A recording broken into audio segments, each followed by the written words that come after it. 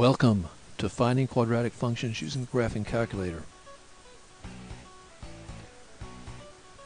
We're going to, in this video, find quadratic functions from, first, graphs, and secondly, from tables.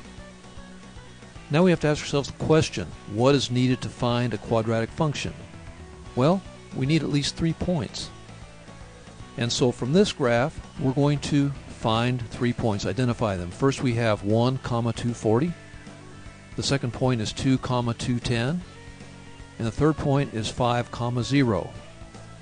Now the next step is that we're going to place these x and y coordinate values in table form. The x values under the x column, the y values under the y column. Then we're going to go to our graphing calculator and press the Stat key.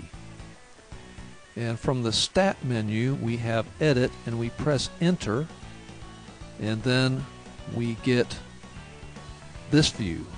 And here we're going to enter our 3 points. Again, the x values under L1, the y values under L2. And then we're going to press the Zoom 9 choice, and we see that our 3 points now appear in graph form. Now the next thing we're going to do is go to Stat Calc, and from here we're going to run a quadratic regression to find the formula, the function that fits the 3 points that we've entered under L1 and L2 in our graphing calculator. Now what we do is after we have this view, we press Enter, and this gives us our function. And from here we need to transcribe this function, which is negative 10x squared, and essentially b is 0 and c is 250. It's going to be negative 10x squared plus 250. But we're going to have the calculator paste it in to y1. And so what you do first is go to the y equals view, and from here you press the VARS key, which is between the program and clear key on your calculator, and then you're going to have this menu. From this menu you go down to 5, statistics, press Enter, and then you arrow twice to the right to the equation view, and then you press Enter, and you have at this point the quadratic regression that your calculator determined is pasted under y1. And from here you press the graph key, and you can see that the curve does indeed go through the 3 points, and we can do further things at this point to check the validity of the function. The first thing we can do is press the trace key, and after pressing the trace key we need to arrow up once to get to our function, and then we can arrow to the right, and here we've arrowed close to 4 seconds, and we can see a height at 4 seconds of close to 88 meters. And the next thing we can do is we can press second, then graph, and see a table view. And in the table view we can see that the points 1, 240, 2, 210, and 5, 0 are in fact here, proving the validity of the function. And finally we can press second, then trace, and value. And what we could do with this menu is we can evaluate particular values of x to see what the height would be.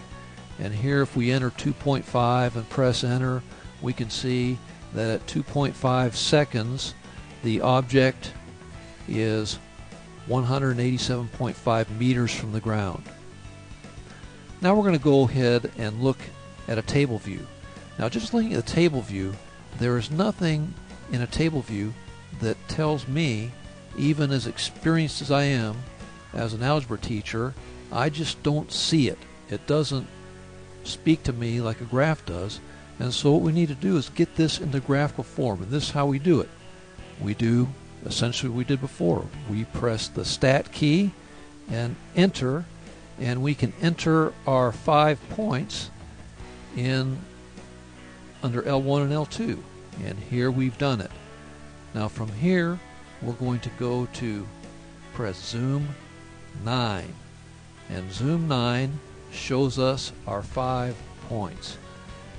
Now, having the 5 points visible to us, we're going to find the equation that fits those 5 points by pressing stat and then arrowing once to the right to calc, and then we go down the quadratic regression. Now we have to ask ourselves, why did we choose a quadratic regression?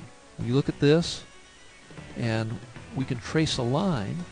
This orange line is a parabola, so it looks like a parabola or a quadratic function. And secondly, it has an axis of symmetry. And so what this tells us, and now we have a view looking at other possibilities, a cubic regression, quartile regression, linear regression, logarithmic regression, exponential regression. But we should have some confidence after having visually seen the points from the table plotted in graphical form that it is a parabola and that quadratic regression, stat 5, calc 5 would be our correct choice. And so we press enter and enter again, and we have our equation. This c value is 1 times 10 to the negative 12 power, which is 1 quadrillionth. Essentially it's 0. And so we have y equals negative 2x squared plus 5x.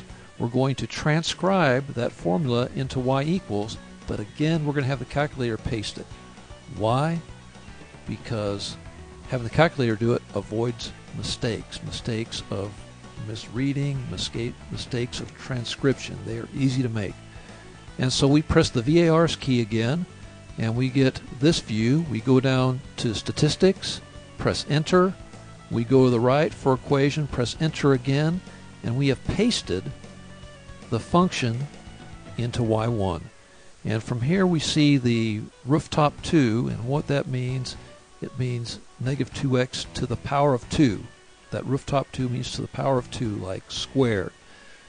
And then we graph it, and we can see visually that the function goes through the 5 points, or very close to them. And further, we can go to the trace menu, arrow up 1 to get to the right, to get to the curve. And here we go over the right, close to the value of 4, we get negative 11.6 for the y value. And so we can then go to second,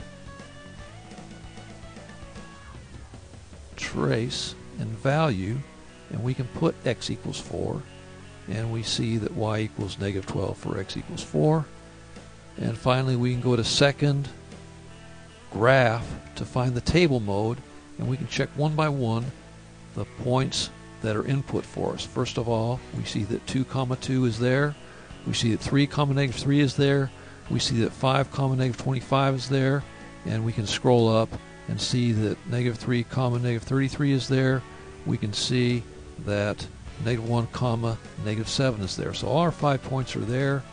We've seen it different ways. Check. We're absolutely certain that we're right. We've done it 3 ways. We've seen it visually. Now we're going to summarize this video. The first step is you need to find at least 3 points and put them in a table form if they're not in table form already.